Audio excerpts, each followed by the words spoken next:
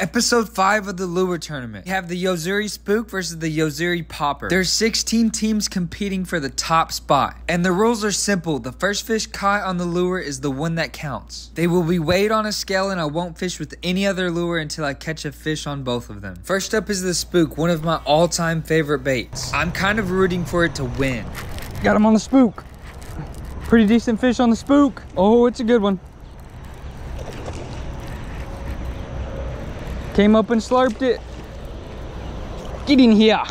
The Spook weighs in at 2.39. Good fish right there.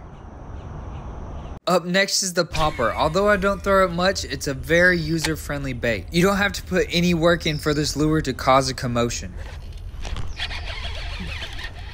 The Yo-Zuri Popper strikes. Okay, we got a pretty dinky performance from the Popper, but the Popper weighs in at 0.39. The Spook